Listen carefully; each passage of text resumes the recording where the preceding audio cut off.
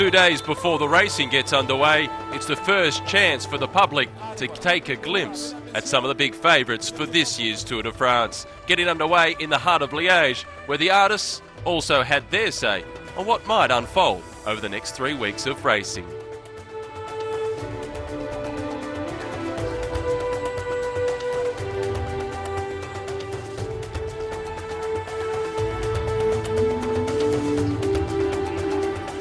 The Garmin Sharp team, Dan Martin signing on for his first ever Tour de France, but it's a team that also includes Tyler Farrar, a winner of a stage a year ago, the American Christian Vande Velde, a 4th place finisher in the past, but one of the dark horses. The Canadian Ryder Hagedal, the winner of this year's Giro d'Italia. Can he do the double? Alejandro Valverde returns to the Tour de France after a suspension. He's looking lean, sharp and highly motivated. For the Dutch, Robert Geesink, he's been in the top 5 previously. They have high hopes that he can make it all the way to the podium. He was the winner of the Tour of California earlier on in the season.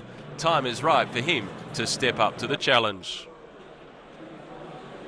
The British are yet to get a rider into the top 3 in the Tour de France, let alone win the event overall. And this year, Bradley Wiggins is starting with the bookmakers at least as the favourite. He has an extraordinary team around him, including Michael Rogers, a triple world champion in the individual time trial and a top 10 finisher. The team also includes Mark Cavendish. For the French, their hopes will rest with Thomas Vogler, a long stint in yellow 1 year ago, and Pierre Rolland, the winner of the stage to Alpe d'Huez, and the white jersey winner. Can he step up and now challenge for the maillot jaune?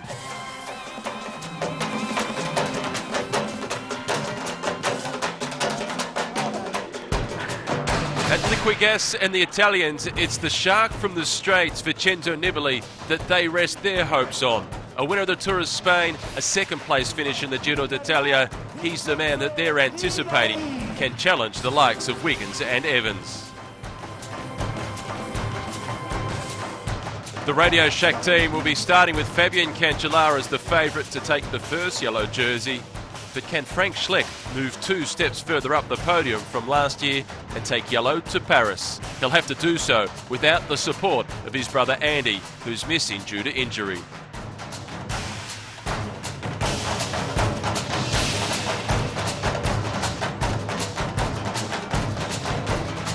Radio Shack is one of the most experienced teams in the race, with 2 riders at 40 years of age, Chris Horner and Jens Voigt.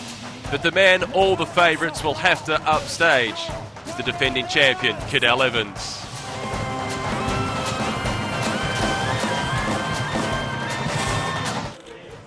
With 1 victory already secured for Cadel Evans, there's an air of calm about the Australian as he embarks on his first ever defence as the reigning champion at the Tour de France.